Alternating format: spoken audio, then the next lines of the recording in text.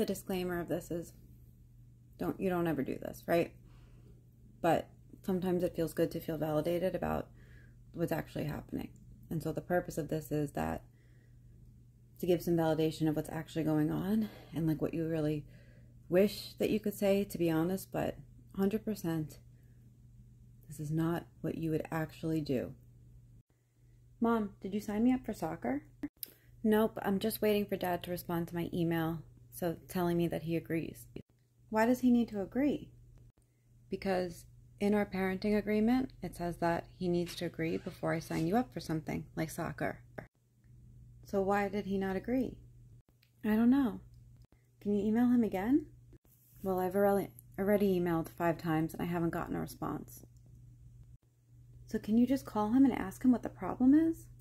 If I call him, he's going to verbally abuse me and blame me if he even picks up the phone. That doesn't make any sense. What about if I just ask him about it? If you ask him about it, he's going to say that it was my idea that you asked, even if I had nothing to do with it, even if I was nowhere near you, even if it had nothing to do with me, he's going to blame me. So please don't ask him about it.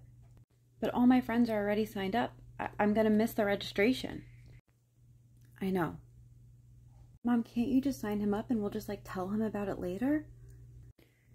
If I sign you up and pay for it completely, then there's probably no chance he's ever going to split a cost for something for you in the future. Most likely this is going to be a very long battle and set the precedent for how things work moving forward. Now at this point, I've sent him 5 emails and I've gotten a response to 0.